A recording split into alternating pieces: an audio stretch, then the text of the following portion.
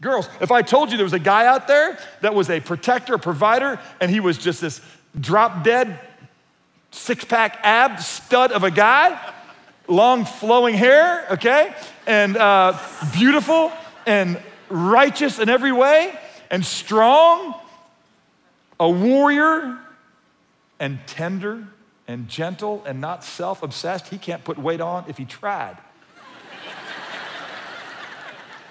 And he doesn't try because he's so busy loving you and writing you poems. And all he wants to do is hold your hand and have long, meaningful conversations. And when he goes through the 5 love languages and you say physical touch is your love language, he doesn't think awesome, he doesn't think sex, he thinks tenderness and rubbing your back, and if it leads to something that night, that's fine with him, but he doesn't want to push you.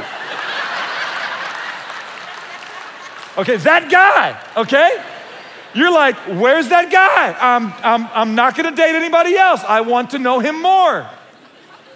I will adjust or refocus every relationship or activity that I currently have in order that might be closer to him. I will evaluate everything else that comes into my life by asking myself, will it draw me closer to Fabio meets St. Francis? And I'll stop right there. Okay, this is Jesus.